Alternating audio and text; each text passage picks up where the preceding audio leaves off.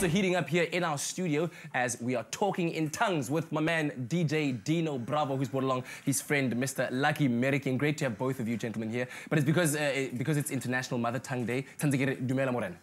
Akhir. Legai.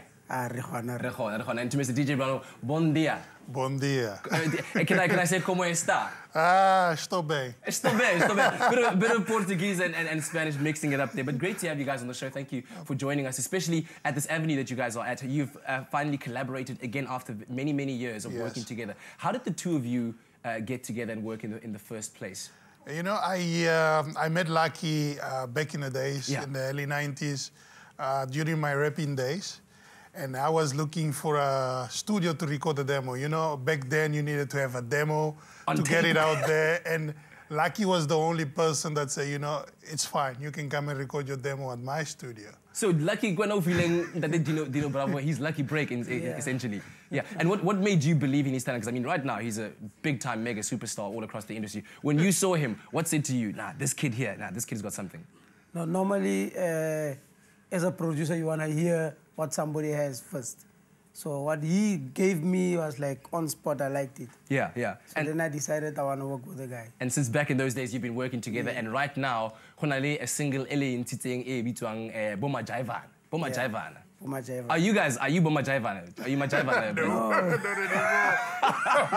not anymore. What's changed? We are playing the tribute, you know? Yeah. We pretty much, I used to be one, but you know, we changed. Yeah. I now just make people dance. I don't do the whole dance no more. Yeah. And bro, Lucky, tell me about this song. I mean, how did it come together when you guys decided, okay, we're gonna do something together again, and we want to pay tribute to Abu Majaivan? The song basically we want to feature dance styles from the whole continent. Okay. Yes. Like it's with the video is gonna be like different parts of Africa doing their dances and us going to different places. So that's what we want to do. Okay, all right. Yeah. I mean, the other day they came, there was a big video on YouTube by Jimmy Fallon. It's the evolution of dance. Yes. So what dances can we expect to see in Abu Majaivan? A bit of everything. Yeah? A bit of everything. Dombolo? Yes. You see, we'll go back to some of the older dances too. Wow. You know? Yeah, so that is the concept. The way the song came together, we pretty much, electro is such a big sound, and we send a lot of demos to Europe, and Europe came back to us and said, you know, this is nice, but it has nothing from your culture. Yes. So people out there are hungry for African culture. It says, you know, you need to put a stamp with it, with something from Africa. And I came back to Lucky.